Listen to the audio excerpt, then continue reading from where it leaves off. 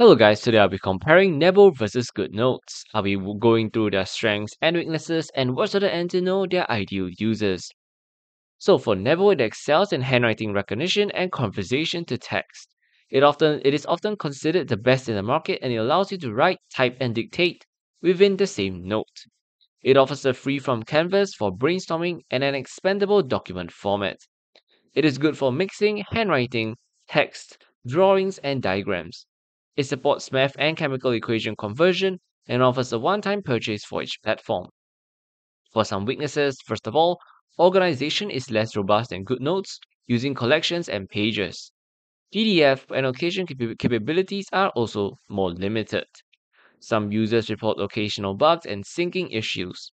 Customization options for notebooks and pens are fewer as well. For GoodNotes, it offers a more structured notebook style interface with customizable notebooks and nested folders for better organization.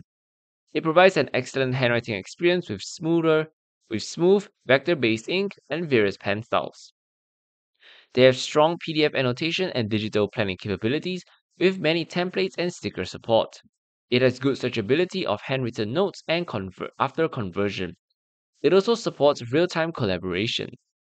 Some weaknesses is that it is primarily a subscription-based app, although a one-time purchase option was previously available and might still exist depending on the platform or version. Handwriting to text conversion is generally not as seamless or real-time as Nebo. So let's go through the ideal users. For GoodNotes, this is for those who prioritize organization with a traditional notebook structure, need extensive PDF annotation and digital planning features, and value a wide range of customization options for notebooks and writing tools.